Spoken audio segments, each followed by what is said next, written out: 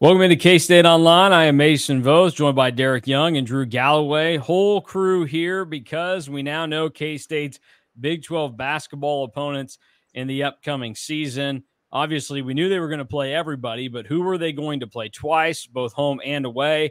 Who was the, only the home opponents? Who were only the road opponents? Because that stuff matters in a college basketball season, as we kind of saw more than anything in the Big 12 last year. I think over the last couple of years, the Big 12 has had one of the highest percentages in the country in terms of the home team winning. The home court advantage in the Big 12 means more than any other conference on a game-by-game basis. So we now know who the Cats have and who they will be facing in both of their opponents. And I got to say, at the end of the day, I think K-State got a pretty nice draw when you look at what it could have been versus what it is, and you get a lot of the marquee teams at home. Honestly, the only top 7, top 8 team in the Big 12 that you're not going to get in Bramlage this year is Baylor. But outside of that, you're going to get to see KU, Iowa State, Arizona, and Houston. And then you can throw Texas Tech and Cincinnati into that category as well. And then you look at the road games. Obviously, we know that KU and Iowa State rivalries, you're going to get to see them both times. That'll be fun. Drew's personal rivalry with Cincinnati is going to be played multiple times. And then a couple of others are games that are like driving distance if you're a K-State fan. Stillwater and Fort Worth are on there, which I'll start with you, Drew, because going back a couple of weeks when we talked about how would you like to see the opponents break down, we talked about Oklahoma State and TCU being as road games specifically because you want to be able to have road games that aren't that far away. And like those are ones that you're not going to be intimidated when you walk into Shawmeyer or Gallagher-Iba. Yeah, I think that this is probably the best schedule that K-State could ask for. I mean, you really look at it, and KU, Iowa State, tough road games, but none of the other places, even Baylor doesn't really scare me a ton with kind of how intimidating the crowd is. And the road only opponents like UCF, Utah, TCU, not like intimidating places to play either. I think the big takeaway is that the home schedule, holy moly, it is loaded, and it's going to be a lot of fun to see all of those teams come in and play home games. The one that I think is kind of like I don't want to say it's disappointing because it's probably an opponent that you wanted to see twice, but Arizona State twice doesn't really do a lot for me. But I mean, I think that's one where you kind of look at that as like that's them and Oklahoma State is probably a team that you have to sweep. You have to have a few on there that you can sweep, right? So that's why if you take away Arizona State because you don't want that twice, that's fine.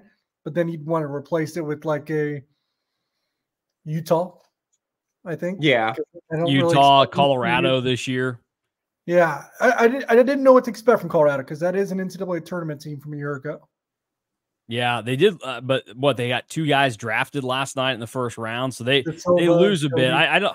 It'll be interesting. They're in a category with probably like West Virginia and BYU, where there's just so many changes with what's gone on there. You don't have a good idea of what to expect. But the home schedule, there's no doubt about it. It is going to be, if not the best, one of the best in K-State basketball history. With the fact that you're going to get teams that likely when you play them are for sure top 25 teams in Arizona, Houston, Iowa State, and KU.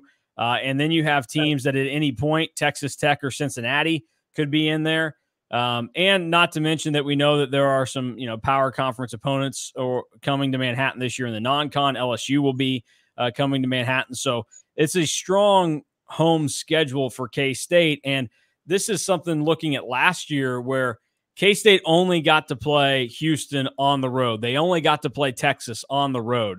That is such a significant part of this schedule where if you can kind of thread the needle perfectly, if you're only going to see somebody once, you want to be able to play them at home, because if you get a road game with somebody, you want to be able to have the ability to match up with them and get that home game to kind of get back at them. Like we saw with KU and Iowa State last year, 2 of the better teams in the league. K-State got home and away games with them. They lost on the road, but they won the home games. And that's a significant part of this. I guess same could be said for BYU last year. K-State did that with BYU as well. So having these home games is so important for how you want to try and navigate in a schedule. And we know that K-State also has the talent this upcoming season that you get those kind of games at home and the road schedule. I mean, if we're talking neutral court games for K-State next year against the road opponents they have, we would probably say you should beat BYU, you should beat Arizona State, you should beat Oklahoma State, you should beat UCF, you should beat TCU, and you should beat Utah. That's 6 wins there. Now, it's road games, so you're probably not going to win all 6 of those, but that's a pretty good percentage of your opponents that you are without a doubt better than. And then you factor in Baylor, Iowa State, Cincinnati into the mix, BYU. How do you know how that'll all go? So I think this is one of those where K-State has an opportunity now that if the talent produces like we think it can, the schedule is going to give them the opportunity to be in the Big 12 race for a long time, similar to what happened for Iowa State last year. Like Iowa State had some built-in advantages with their schedule that let them be in that Big 12 race until the end. No doubt they were a really good team, but they didn't have to play in Allen Fieldhouse last year. And that certainly helped them getting to, whatever other game you want to throw on their schedule instead of that. So K-State is going to have the schedule advantage this year, which, you have to take advantage of in these massive leagues now when you get it. And I think K-State's in position to do so. Yeah, four things I wanted to cover ground on. And I agree definitely with the entire scope that you just discussed there. One, and we can go one by one with these two and have a little bit of discussion. You touched on it, perhaps being the best home schedule from an entertainment value standpoint ever. Certainly since I've covered the team in 2017, I don't remember one like this. 2 angles to look at it is the only team I'm like, oh man, it would have been fun to get them at home is Baylor that you don't get. That's the only one you don't get at home. You're like, that's really good that you wish you, everyone else you get every other projected tournament team and even really what might be the bubble teams in West Virginia and Colorado as well. Now, maybe BYU's got a shot. I don't know. We'll see there. But so you get everyone you want at home except maybe Baylor. So from a value standpoint, season ticket holder standpoint, I think it's pretty awesome. You're going to get more than what you asked for. You're probably getting a discount on season tickets this year based on who the home opponents are, because you got to tack on the LSU game will be fun too. Cam Carter comes back. That'll be interesting because I'm looking at this home schedule here. And obviously you want the players to get up for every game, but they don't. That's just the fact of the matter. Which Big 12 games at home would be hard to get up for? The only ones that are popping up for me is Arizona State and Oklahoma State. Yeah, I think you can get up for West Virginia and Colorado because I don't think they'll be terrible. Yeah, I think that is a good point and something that is kind of the undervalued thing is the get up games, and you'd rather have all of your guys be able to get up for the games at home, and really right. Arizona State, Oklahoma State, that's it. And in the Jerome Tang era, even last year when they did not make the NCAA tournament, those get up games at home, they still won those. They beat Baylor, Kansas, Villanova, right? So this is his wheelhouse too. I think if we're talking in terms of best home schedules in K-State basketball and how we're viewing it, the 2017-18 season, so the Elite 8 year, that one would maybe be in the conversation just because of they played a ton of top 10 teams at home that season. West Virginia was number 6 in the country when they came to Manhattan. Oklahoma was number 4 with Trae Young when they came. TCU was a top 25 team. Obviously, the game with KU. Number 7 Texas Tech came to Manhattan as well. So that one, but you just don't have the depth that you have. Was that national runner-up Texas Tech? Yes, it was. Yeah. Yes. Yeah. So that makes sense. But you didn't go into that. You're thinking it was going to wind up that way. Correct. Yeah. Yeah. Yeah. You definitely didn't go into it going, oh yeah, this is going to be a good one. And there were some duds on there.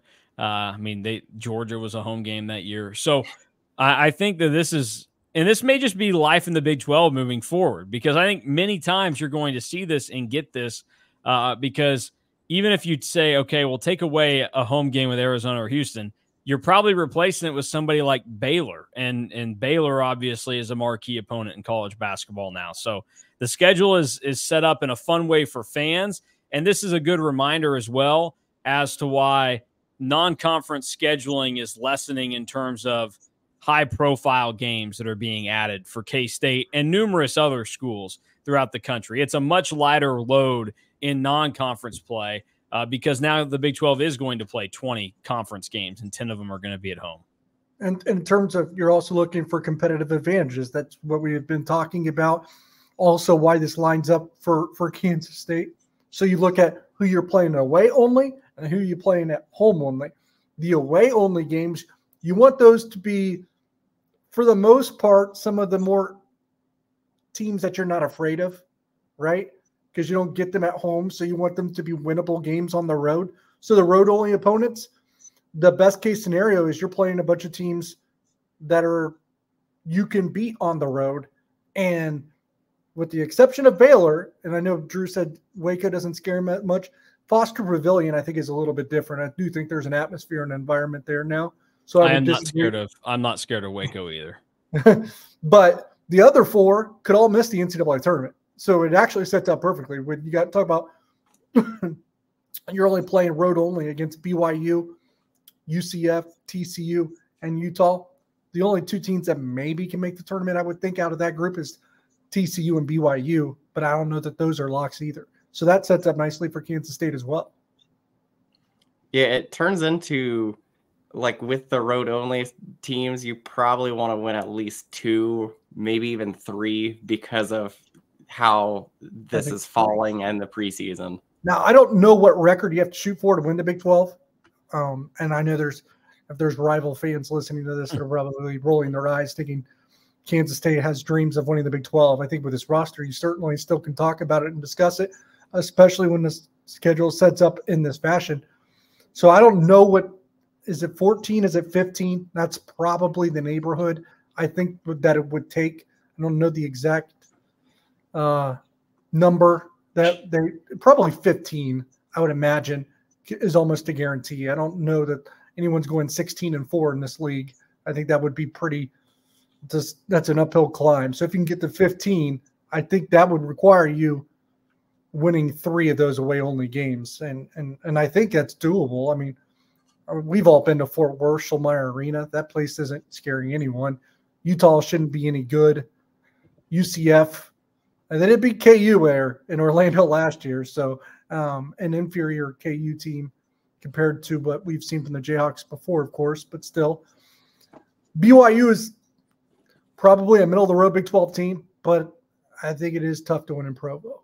Well, the road games, that's the real important part here, because we know K-State, even last year, they were good enough at home to compete with anybody in the Big 12. They basically proved that. They went 7-2 in home games, and their 2 losses, they didn't get up or show up for the Oklahoma game. And then TCU, they lost on kind of just a lucky 3 at the buzzer for TCU, but they took care of everybody else at home. The road is what killed them. They were 1-8 on the road, and their only road win came the first road game they had in the season at West Virginia. And then you think about so many of those teams that they didn't get a crack at home, Houston being one of them. Texas Tech was certainly one that you would have felt like you could have stolen if it was at home. Cincinnati, same type of boat last year. I mean, those were games that came down to the wire that K-State lost on the road that you go, okay, if that's in Manhattan, you probably win that. So the road-only schedule this year is probably a little bit more fair for K-State if you go and kind of take a peek at what they faced last season in terms of, okay, we only go to Cincinnati, we only go to Texas Tech. It's all kind of evening out a little bit better now. So that's good news for K-State. And I don't have many issues with the way that the schedule ended up playing out for them. So I think K-State should feel pretty fortunate. And now, really all that's left is making sure you go out and take care of business and the advantages that you have. And then for the home only games, when you're looking at it from a competitive advantage, you want to dodge the more raucous environments, the toughest places to play. You're probably not going to do that very often because you're going to be playing in Allen Fieldhouse every year. I think I'd be pissed off if they probably didn't make that home and home every year. I assume that they will. And then, to be honest, I think Kansas State and Iowa State should play twice every year. So I'm glad that those are both home and aways, to be quite honest. But everywhere else, you kind of like the way it happened because you don't have to go to Arizona. You don't have to go to Houston. You don't have to go to and I think we would all agree, two of the more underrated atmospheres in all of college basketball, Morgantown and Lubbock. Yeah, it's again, like, you couldn't have probably asked for a easier, from a relative standpoint, schedule than what K-State got, because of the environments that you're dodging with the home-only teams and the environments that you're going to with the road-only teams. This is kind of where it sets up for, like, I don't want to say, like, the Big 12 championship, like, aspirations, but this is a schedule where K-State could win 13, 14 games and be in contention. Yeah, that's where I was going to go next. I mean, you look at the road games. I think any conversation has to start on the road, because we know that at home, 6, I think you should be able to protect your home court a majority of the time. I think the bar for any Big 12 team that is average or anything above that is probably losing 2, maybe 3 now that it's a 10-game home schedule. But so you're already baking in at least 7 wins with your home schedule. Yeah, I would say, because it's so hard to win on the road, and I tend to think 15-5 might be your Big 12 winner. I don't know. I think so. I don't know if it's 14-6, maybe 15-5. I think you got to go at least 9-1 at home. Yeah, and because then I look at the road schedule for K-State, and you gotta find 6. Look, I think they can win every single one of those games except one of them on the road this upcoming season. I wonder which one that is. Well, Wells Fargo Arena, or whatever it is now in Tempe, is it can be a tough place to play 15 years ago when James Harden was there. Even if you write off losses on the road to Iowa State, Kansas, and Baylor, there's still 7 left, and I think you got to get 6 of them. Yeah, that's where I'm going. I think you're looking at K-State has the opportunity. They will get the chance to win 5-6 games on the road this year, and like realistic chances. Whereas, like, we can look at that schedule and say, okay, if we're just in fairness going, we think K-State could win in Waco or Ames or whatever, but most teams will not. Those are teams at the top of the league. It's tough, whatever. There's 3 losses baked in there already. Yep. The benefit is you're not getting Arizona and Houston or Texas Tech in that category as well. Because those would be 3 more. Yep. Exactly. So then you're already at 6 and you're behind the 8 ball, because anybody that goes below 500 on the road in Big 12 play, you instantly take yourself out of the running, because you'd have to go perfect at home. And even then, 14 wins may not win you a conference title. I think 15 is probably in an average year going to be the bare minimum you need to win the league. And K-State is going to have that opportunity again, because of the talent is there, and it may not be one of the top 2 or 3 most talented teams in the league, although I think that it could be when all is said and done. They are going to have the schedule element to it, and even more so than football, the schedule is a big deal in basketball, because we know how the environments are and everything else that plays into it. So K-State's going to get a real chance, and that honestly should be the biggest takeaway for everybody with the schedule. Outside of, hey, you're going to get some fun at home if you're a K-State fan, but K-State is going to have a realistic chance to be a Big 12 title contender this season. Yeah, I mean, without context, and this is just projection, without knowing anything of how the year will go. So you got to go probably 9-1 at home, because it's tough to win on the road, I think. And 9-1 at home with that home slate's tough too. Don't get me wrong. But you need to find 6 on the road, and that'll get you to 15-5 if that were to happen. I think it's fair to say Iowa State, Kansas, and Baylor, write them off as road losses. That's to get you 3. But I think you can write down 4 where you say you better not lose on the road too. So that gets you to 4-3. And that's Arizona State, Oklahoma State, stale environment, new coach. I would say UCF. I mean, that's fine. They're so okay. They overachieved last year. You still got to win there. And Utah. So you give wins at UCF, Utah, Arizona State, and Oklahoma State. Lose to Iowa State, KU, and Baylor. You're sitting at 4-3. So it'll come down to those 3, I would say, almost toss-up games on the road. at Cincinnati because you lost there last year already. Not necessarily the most intimidating place, but it was a solid atmosphere, and they'll have a good roster. Maybe Drew would say, "Don't go overboard." No, I think we all agree they will have a good roster. It's they'll just have a fine roster. But the 3 toss-up games, if it all goes to plan, where it will determine how much you compete, assuming you go 9-1 at home, is Cincinnati, BYU, and TCU on the road, in my opinion. TCU, again, not a good road environment, the worst of those 3, but probably still a roster capable of beating you. Yeah. And of those 3, TCU is probably the most consistent program. Like I'll have to see it to believe it still with Cincinnati. And then I think that with BYU, new coach, first time head coach, I think that that's kind of a wait and see kind of thing too. So I think that Saunders is back though. Watch out. So I think that of those 3, probably TCU is the toughest, but if they can find a way to win 6 road games, this is the schedule that it would take. Yeah, nope, I totally agree with that. So that's where it is. Last question for each of you guys.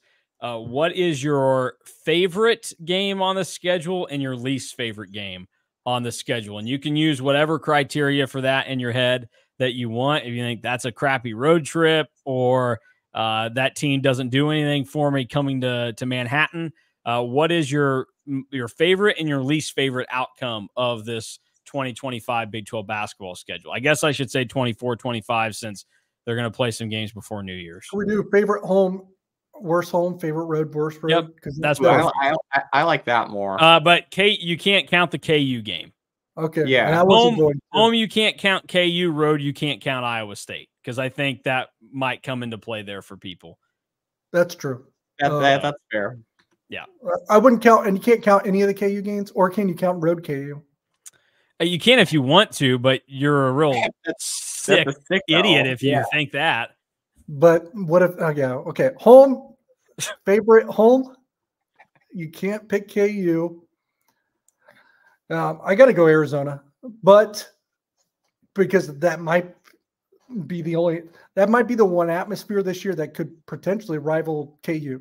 Now, it won't be as full of hatred as what it'll be when KU is there. Nothing will ever go up to that notch. But in terms of just excitement, intrigue, like engagement, I think that Arizona game will probably be the only time we see Bramlage get that close to a KU game. That's what I feel. But I will say, honorable mention, and I know it sounds weird, Arizona State, because I want to see Bobby Hurley's sideline antics in person. That's a good one. The least favorite home game, I guess it would almost have to be Oklahoma State. Even though I like the old Big 8 rivalries, that one's just it's as bad as Arizona State, but without the head coach entertainment. So I would go Oklahoma State being the least fun. On the road side, I guess I'm trying to look at it from my perspective, and there's not a whole lot that entertain me, we're saying, and not having this challenging of a road schedule is interesting. It'd be interesting maybe see Foster Pavilion in Waco for the first time, but I am going to say KU. Maybe I'm a sicko because I think this K-State roster, this might be the one that goes into Lawrence and wins, right? So I'll say KU for my favorite road game, or the one that it has my eye the most. The one the least, probably Utah. I think that's going to be a pretty rough team, and I don't know that I'm so excited to go to Salt Lake City to watch a basketball game, right? I don't know. Yeah, I mean, if you're going to Salt Lake City to watch a basketball game, you'd probably rather go see the Jazz. Yeah. So Utah probably the least favorite, but or because Arizona State, you got the Bobby Hurley element, like that makes it interesting. I'll say favorite home game, Houston, because I think that Houston, kind of like Arizona, I think that it could get pretty amped inside Bramlage, and I think that Houston will probably be in that top 5, top 10 kind of area. So I think that that'll be a fun environment to be in. I thought about it. I just wonder about them without Jamal Shed a little bit. Yeah, I kind of have that worry too, but you took Arizona, and we're trying to be different here. Yeah. And then least favorite home game. Oh God, gotta be Oklahoma State, because I just think that they might be really bad. Yeah, and Steve Lutz was kind of a boring hire too, right? Yeah, and I think that they might be really bad. So we'll go Oklahoma State. Favorite road game. Yeah, I will stick with you, DY, and go Baylor, just because I think that, or I'll go against you and go a little bit Baylor, because I think that going to Foster Pavilion will be fun. And there's no shot that I would say that KU is my favorite road game after seeing that all of my life. And least favorite, I'll go UCF, because I think that they overachieved even last year. So I think that they might really take a step back and be worse. I know I went Utah, but man, I almost picked Gallagher-Iba for least favorite because I really don't like going to Gallagher-Iba. Oh man, I like GIA. I thought about doubling up with Oklahoma State too.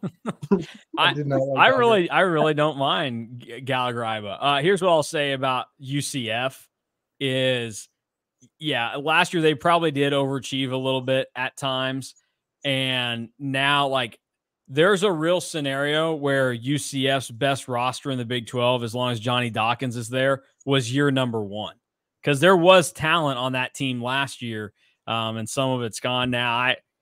I'll get to that in a little bit, but my favorite home game this upcoming season for K-State, I think it's got to be Iowa State outside of KU, because I think any of those games are going to be fun, but this is where there's the beauty and like the regionality of college sports that we don't have enough, is you're going to see a higher percentage of Iowa State fans in Bramlage than any other fan base that will be as a road team the entire season. And there was nothing more enjoyable last year than watching a bunch of clone fans sit there and watch their team completely no-show in Manhattan, despite still having the chance to win the Big 12 title that afternoon. It was the most enjoyable thing of last basketball season, probably, in terms of sights and sounds from the crowd. So I'd put Iowa State on there. My least favorite home game, I'll probably say West Virginia. Now that Huggins is gone, like I don't know. West Virginia is just kind of boring. I don't really care about him anymore. I have zero interest in that. It doesn't feel like a big game anymore. And K-State's had pretty good success against West Virginia at home recently. So get West Virginia out. You guys are right about Oklahoma State, though. Oklahoma State is a game that you just show up when it's a home game and go, all right, this is going to be a fun 15-point win.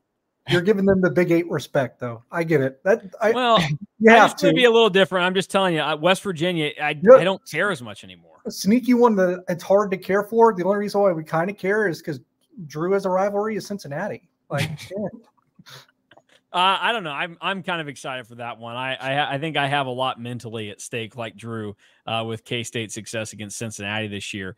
My favorite road game this upcoming year, I will also throw in, I won't use it as my official pick because you guys have both already said it, but Waco is exciting to go see the new Foster Pavilion and how that environment might differ from the Farrell Center.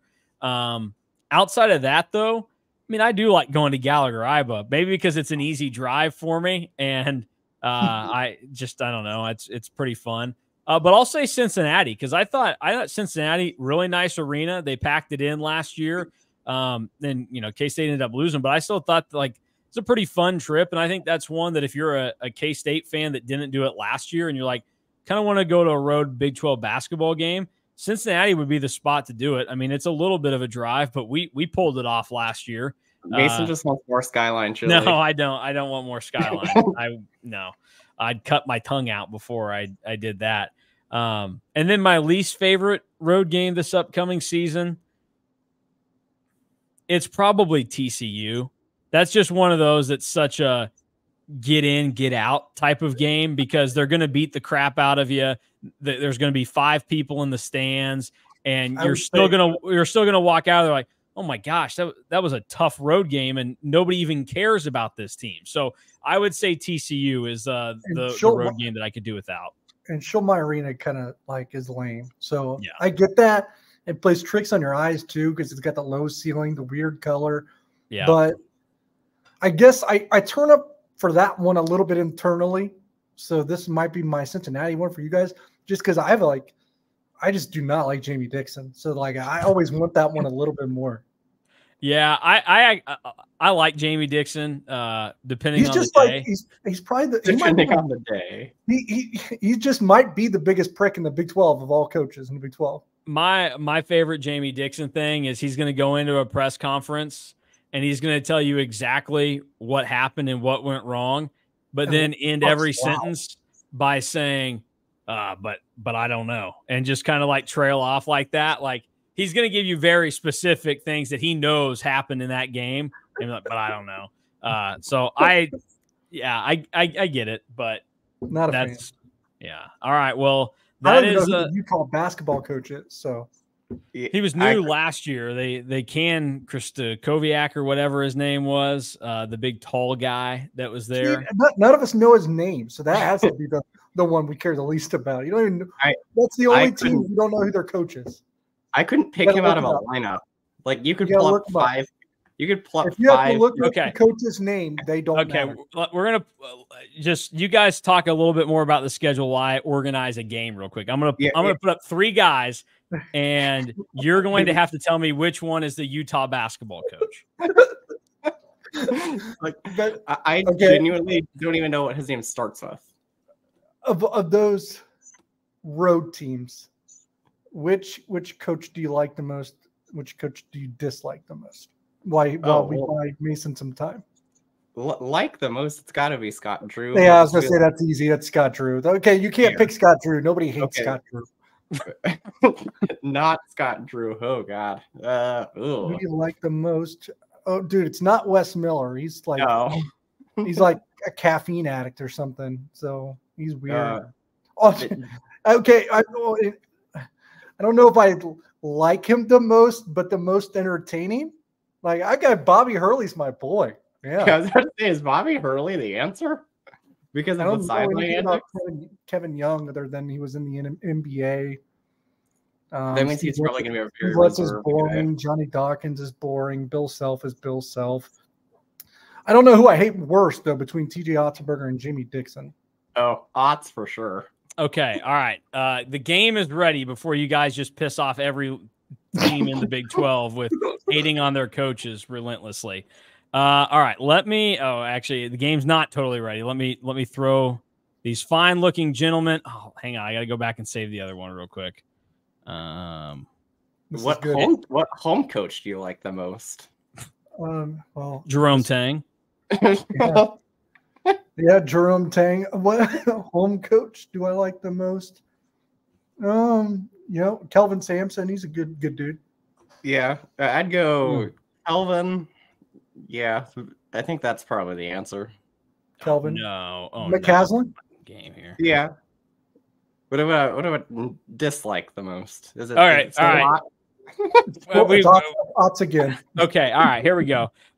People will hate that I say this, but most people know it at this point. My actual favorite road coach is going to come in is Bill Self. I find him to be very funny and just like if he wasn't wearing it like a KU logo all the time, I think a lot more people would actually like him. Yes, he's a slime ball, but he's in an industry where you have to be a slime ball. I don't mind him. He's just an aw shucks guy. He's got good press conferences, so I do like Bill Self. It cracks me up.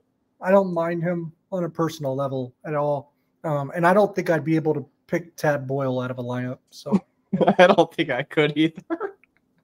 Oh, really? You guys don't think so? No, I don't think so. I feel like he's old. Is he old? I feel like he's kind of old.